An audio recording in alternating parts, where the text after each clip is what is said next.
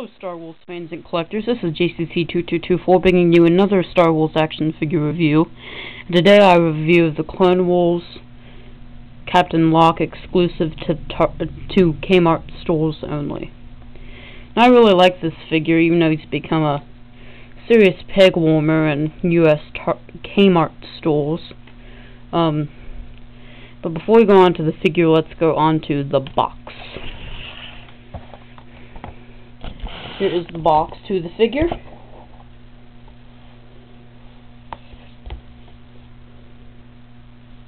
Shows a nice image of Captain Locke there.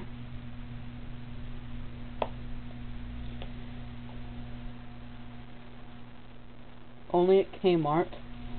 It's rare that there are K-mart exclusives. Clone Captain Locke. Warning. Includes the blaster. Wow, like we didn't know that. There's where the die would go. And the Galactic Battle Game card. On the other side, we have Clone Captain Locke with the Republic symbol. A nice image of the figure.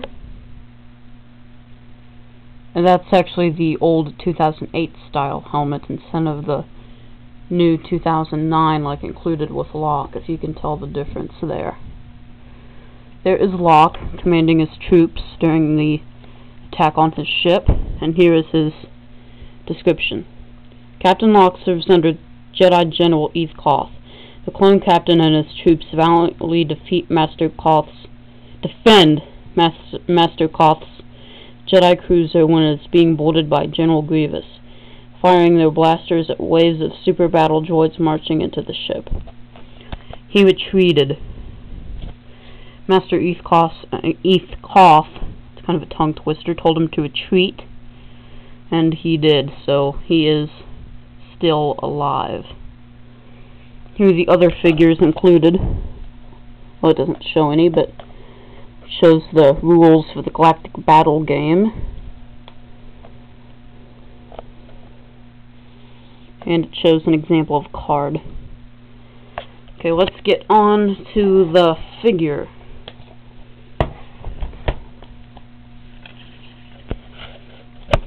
Now I really like this figure. Definitely one of my favorite Clone Wars clone troopers. He's got the new style of helmet. A DC-15 blaster pistol. Really nice green and bright green markings. See on his helmet there. I really like that. And his detailing is just really, really sleek. I like that in a figure. Now let's go on to his Galactic Battle Game card in the stand. Here's his card. Clone Captain Locke. His points.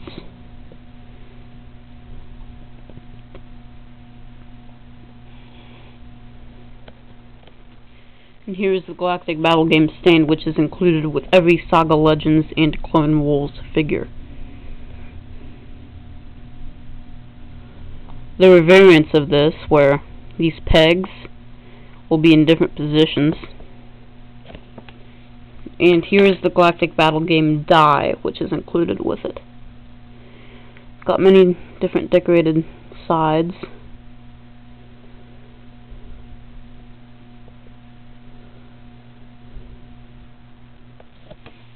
And let's once again move on to the figure.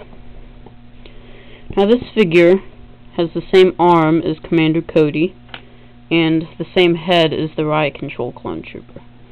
Let me get those for just a second. Here is Commander Cody. It shares the same arm.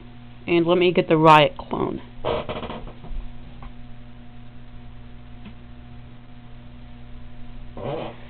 Sorry about that. And here is the Riot Control clone trooper, in which Locke shares his head with.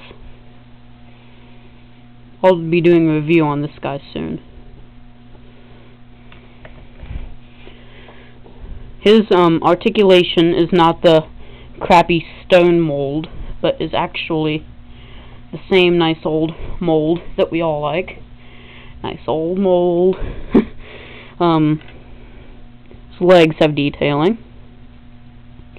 And he has a rectangle on his chest there. I really like his head, because it really makes him look sleek with that new styling of helmet. And actually underneath his head, they were too lazy to paint out the flesh from a previous figure. So because of the styling of his head, you can put another figure's head on there. Like, for example, if you want to say he's similar to Cody and has a scar on his face, you can give him a head. I do not keep him that way. Now, his articulation is simple. Ball jointed head, ball hinged shoulders, ball hinged elbows, ball hinged wrists, ball hinged torso, ball hinged knees, swivel legs, and ball hinged ankles.